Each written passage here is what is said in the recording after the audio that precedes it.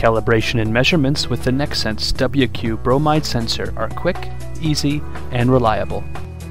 The software supports a 2-point calibration, which is typically performed above and below the expected measurement range.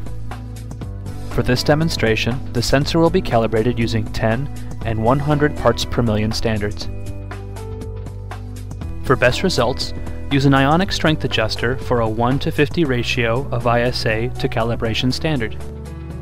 With the sensor connected to your computer and the software running, submerge the probe in the 10 parts per million standard. Allow the reading to stabilize and press the Calibrate button. Adjust the value to 10 parts per million and press Enter. Rinse and shake off any excess water. Submerge the probe in the 100 parts per million standard. Again, wait for the reading to stabilize.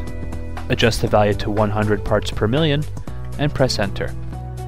Calibration is complete and the probe is ready. Again, use the ionic strength adjuster at a 1:50 ratio of ISA to sample solution. Make a measurement by immersing the probe in the sample. Gently stir the sample with the probe, or use the sensor tip stirring adapter with a laboratory stir plate.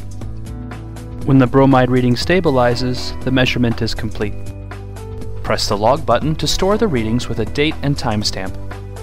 Quality data collection requires frequent calibration. For best results, calibrate before each use. When not in use, the WQ bromide sensor should be stored in the bottle in which it was shipped. NextSense WQ sensors, the latest in smart sensor technology.